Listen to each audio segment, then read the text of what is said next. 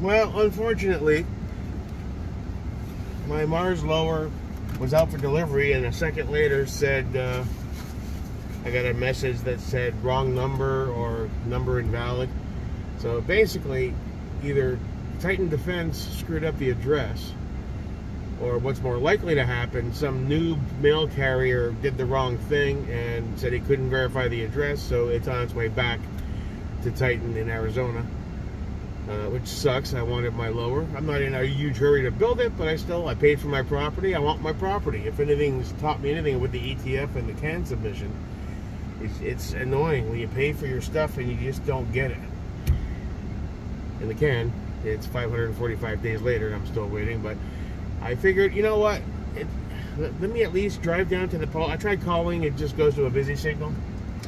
I'm not expecting much. Odds are it's going to have to go all the way back to Arizona, and then they're going to have to verify the address again and send it all the way back.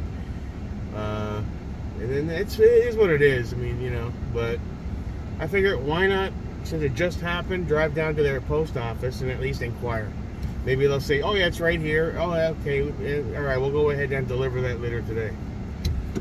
So let's go see what's up.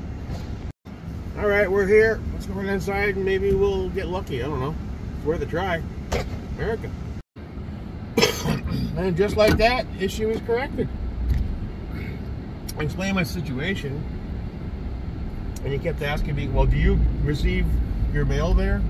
Because if it's not a deliverable address, it won't be delivered to. It's like, no, it's a package being shipped to an address that I've had things sent to multiple times, including using USPS. So I'm confused as to why this happened.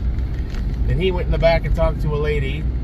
She looked it up, and then two more ladies came out and asked me, all right, so she goes, I deliver to Larry's Guns all the time. I was like, great. So basically, they went to investigate, and they found the package. They found the lower in the mailroom. Long story short, they said, yeah, it was scanned for north instead of south, and so it said that address wasn't in that category, so it automatically marked it as can't deliver it and send it back to Arizona. So they said, no problem. She's going to deliver the next probably half hour to an hour to Larry, and then I'll. At first, they were going to just hand it to me. I was like, no, you know, that's a firearm lower.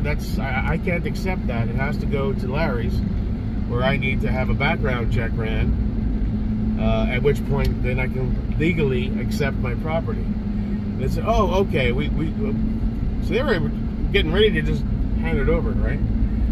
It just shows you maybe some refresher courses on these mail people. That's anyway, cool.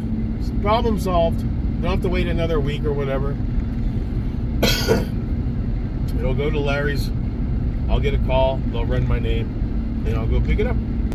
Crisis averted, as they say. Ha ha! That's what I'm talking about. Don't talk about it. Be about it, bitch. You got a problem? Run out and solve that motherfucker. That's right. It goes to show you how weird it is. She claimed the reason for the issue is that it was scanned into the northern section, not the southern. Which I figured they just scanned the barcode and it would automatically assign what section.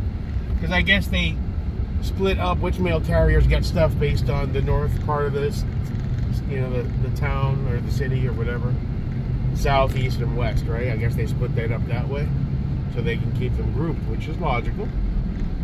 What gets me is why it scanned into the wrong location and automatically just said wrong number. We can't deliver it. As opposed to an algorithm that automatically corrects it to the right zone.